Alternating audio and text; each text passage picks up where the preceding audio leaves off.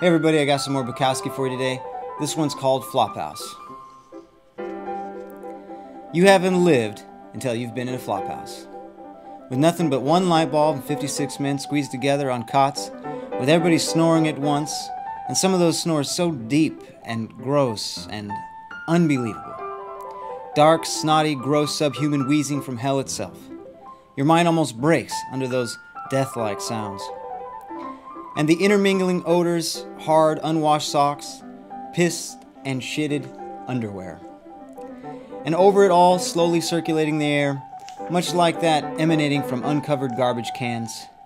And those bodies in the dark, fat and thin and bent, some legless, armless, some mindless. And worst of all, the total absence of hope.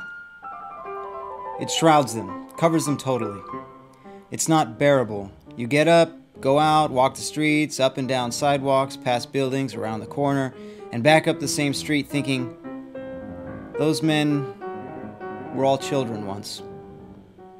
What has happened to them? What has happened to me? It's dark and cold out here.